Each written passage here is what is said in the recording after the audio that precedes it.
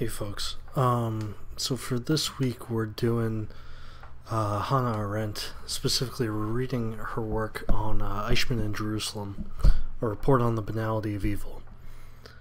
So Hannah Arendt, born in 1906, died in 1975. She was a German Jewish philosopher. Studied with Karl Jaspers, got her doctorate in philosophy in 1929.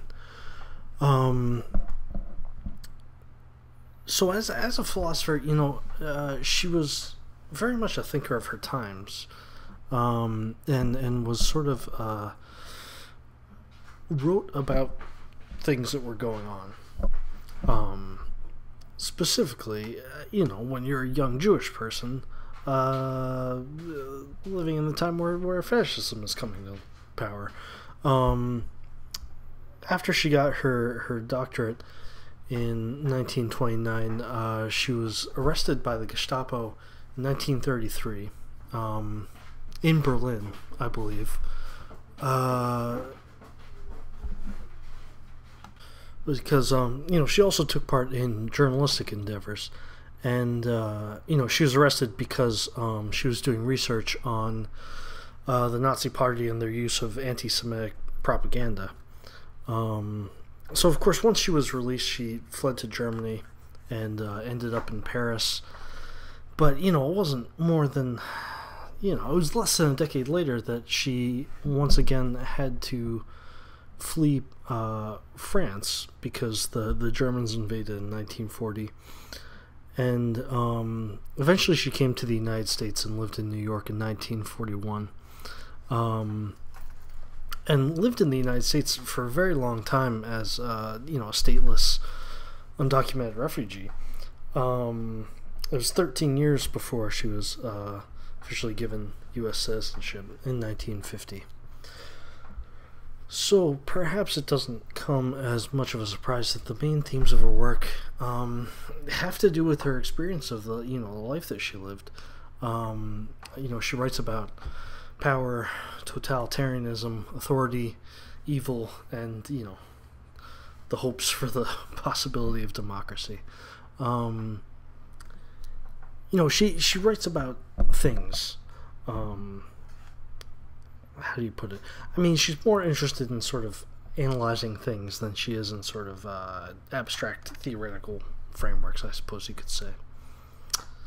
But if there is a kind of core to her work, she does seem to advocate a certain type of civic republicanism or participatory democracy, right? And the kind of like classical Republican thought, like Thomas Paine or Du Bois, perhaps. But the work that we're reading this week, it's not a work of philosophy in the traditional sense. Arendt does have a number of texts like that, notably The Origins of Totalitarianism and The Human Condition, whereas Eichmann in Jerusalem was assembled from a series of articles that she wrote for The New Yorker during the trial of Adolf Eichmann back in 1961. So quite a lot of this book that our reading was taken from involves accounts of courtroom proceedings, but she does a lot of editorializing as well. And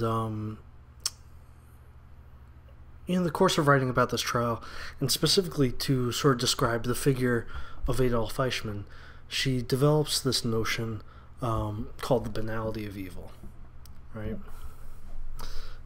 So this Adolf Eichmann guy that we're talking about, he was a high-ranking member of the Nazi Party, who played a major role in what is often called the final solution, right? That is the Nazi Party position, or the moment when they sort of officially made the decision to turn the concentration camps, specifically into death camps, right? So that's kind of this guy's claim to fame, or claim to infamy. After the war, he escaped Germany and fled to Argentina, but was later captured by Mossad in 1960, I think. So right, decades after the war had ended, decades after the Nuremberg trials had taken place. So he was found by Israeli intelligence forces and brought back to Israel to stand trial, right? And he was indicted with crimes against humanity, and for the fact that he bears or bore direct responsibility not just for the war, but for really the most inhumane horizons of the war, namely the Holocaust itself. So we turn to this concept of the banality of evil, right? And this is already tricky, right? Because it has a stake in, it makes a claim about evil, which is, it's a tough thing to define, right? Like, what is evil? And that's, Arendt isn't gonna give us much help in that respect, right? Nor is that her intention. Right, when we talk about evil, a way to put it might be that evil is something hard to define, but not terribly hard to ascribe. Said otherwise, right, it's hard to explain in the abstract what evil is. But it's not terribly difficult to, like, when you see something happening, go, oh, well, that's evil, right? It's easier to ascribe to a situation, to an action, to a person, to an event, than it is to sort of define in the abstract, right? But I submit that we usually associate evil with inhuman actions, right? That actions that might cause suffering or harm, right? Especially when that harm, is inflicted arbitrarily, right? So I don't know. We might disagree about that definition. But the question when it comes to the banality of evil is, how is this notion of evil modified by the concept of banality, right? Because those things don't really go together, right? Or they don't intuitively go together, right? Where banality usually just means that refers to something boring, right?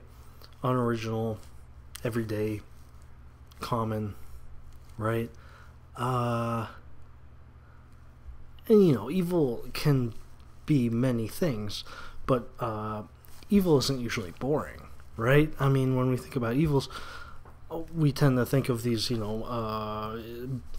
magnificent events that involve, like, violence and drama, and we tend to think of evil things as being fairly catastrophic, right? So that's why it's going to be important to think about what this concept of banality is doing when we talk about the banality of evil, and when Arendt talks about the banality of evil. And, put simply, I think she's using that to refer to the way that evil can sort of become sewn into the fabric of everyday life, right? The way in which inhuman acts can become sort of institutionalized, or ritualized, or routine, or just sort of common everyday occurrences. Said otherwise, they become normal, right? It becomes clear that humans are capable of doing some pretty nasty things when those nasty things become, in some sort of putative sense, normal, right? And, these things are usually much easier to see in the rearview mirror, right? When we look back in history at certain practices or beliefs that people held that seem terrible to us now. We look back take your pick. History's full of it. But, look back on something and go like, oh my God, how could they have thought that way? Or how could they have done these things? How could, these terrible things have been so every day? We might have a hard time imagining how these things would have seemed normal to people. So the banality of evil is sneaky, right? And so it's one of those concepts. It's also worth thinking about, what sort of things do we say and do today that for future generations, are they going to look back on us and be like, well, how did they ever, I mean, if you want to give a generous description of the banality of evil,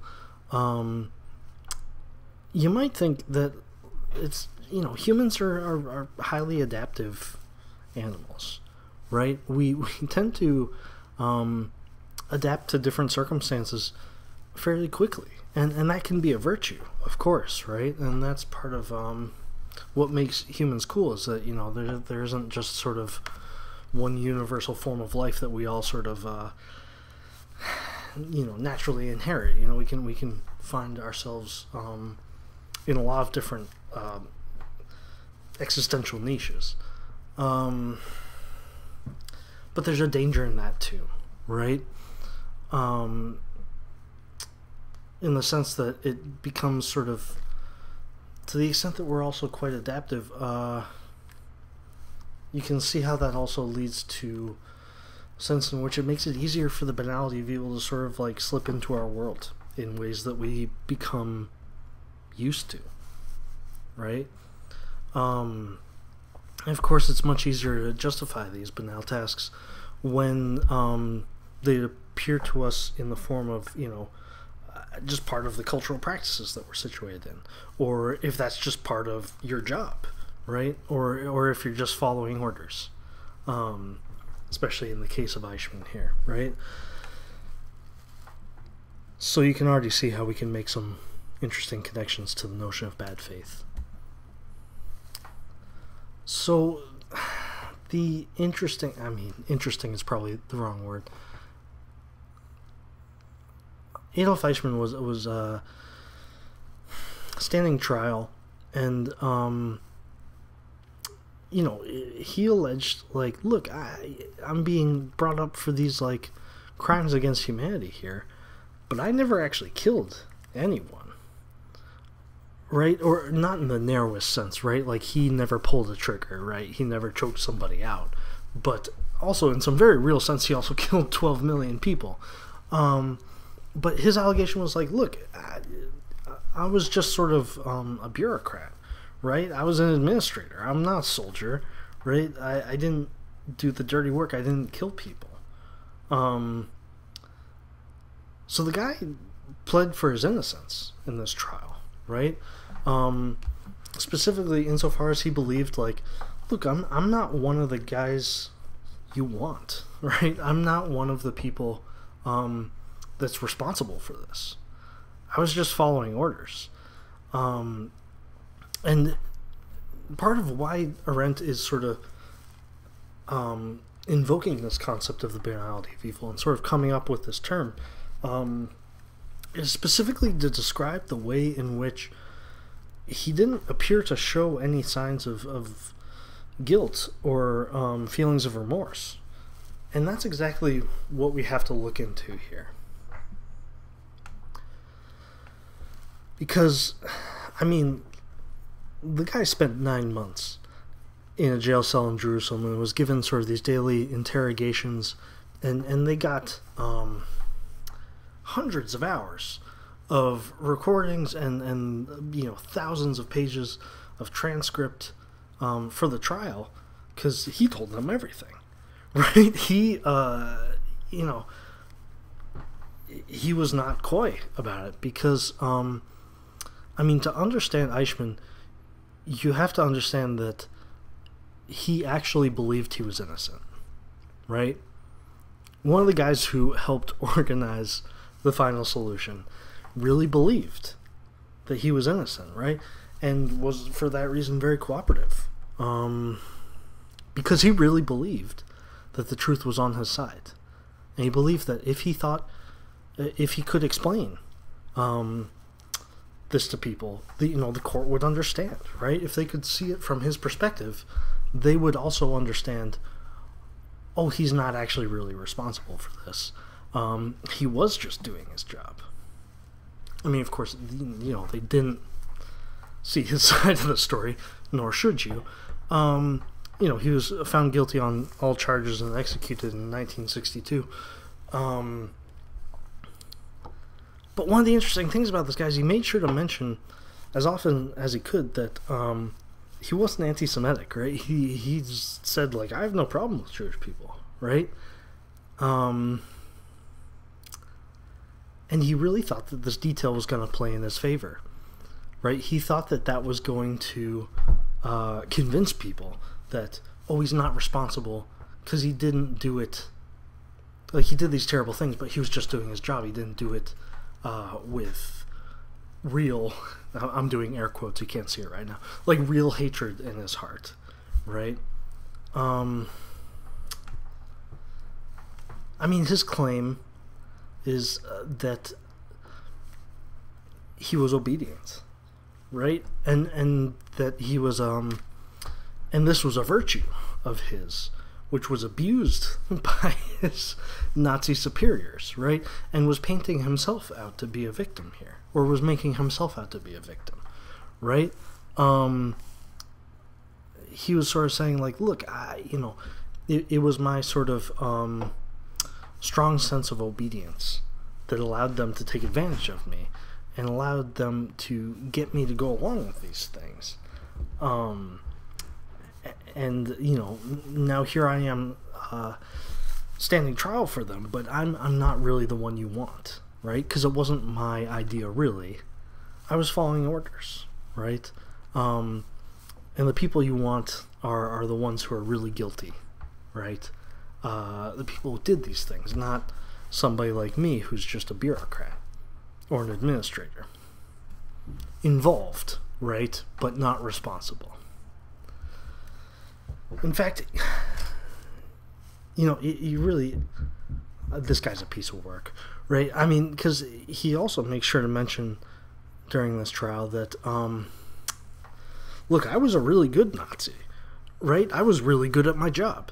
And if my talents had been properly recognized, then maybe I would have been more highly promoted. And if I was promoted higher, as I should have been, then maybe none of this would have happened in the first place. Like, almost saying that, like, you're lucky you had somebody like me on the inside, right? Like, I was, imagine bragging about being a good Nazi when you're on trial for war crimes, right?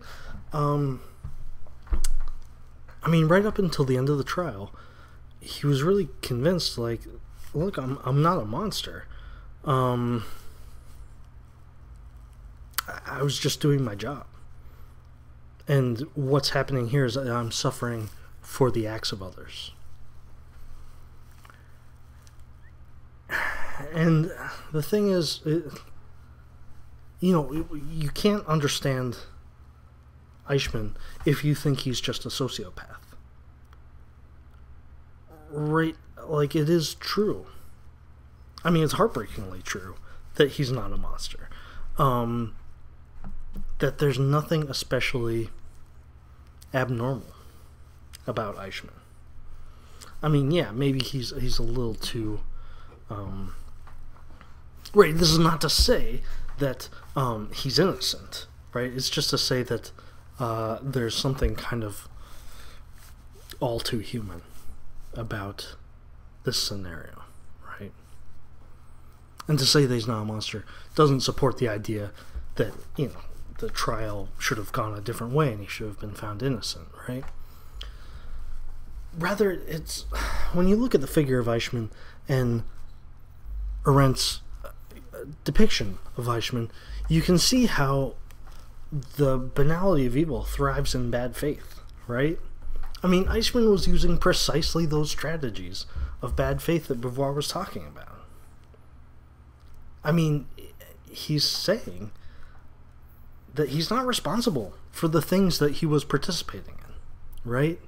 It wasn't really him that was doing it. It was my superiors. It was, the organization I was part of. It was, just something I had to do to try to get a promotion, right? It was just my job. Right? He's got all these different ways of disavowing his responsibility, and he really believes them, right? I mean, you can sort of see this in... this is the part that fascinated Arendt about Eichmann's trial, is that, these don't appear to be ad hoc ways of justifying his behavior, right? These aren't stories that he's telling because now he got caught.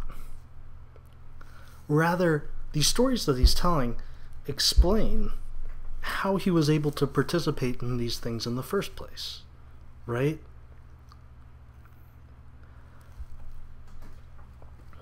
And the story that he's telling, and the reason why Arendt is sort of so fascinated with this case, is that these same justifications also serve to explain how millions of other people, were complicit in the fascist experience as well, right?